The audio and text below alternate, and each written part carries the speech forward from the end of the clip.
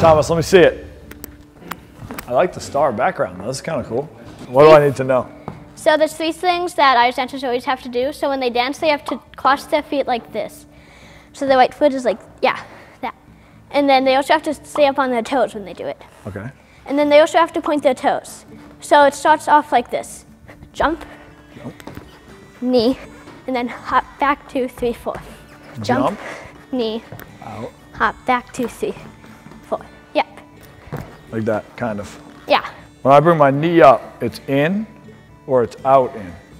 So just jump and then straight up, hop back 2, 3, 4. Straight up and back. And then the ending is kick, hop back 2, 3, 4. Do you always stop on the 4, on the front? Yeah. Like that? Yeah. I got that part down. So it's jump, knee, hop back.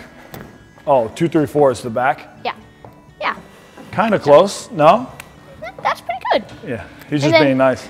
Another thing Irish dancers always have to do is keep their arms in when they dance. Hop, knee, back 2, 3, 4. But your arms are in. Oh yeah, shoot, I'm doing jumping jacks. That's the first part. There's more parts? Well, yeah, but I won't teach you it.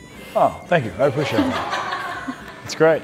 You count in 2, 3, 4, 5. You point your toe on 6, and then you start. Jump, knee, hop back 2, 3, 4. Jump, knee, hop back 2, 3, 4. Jump, knee, hop back 2, 3, 4.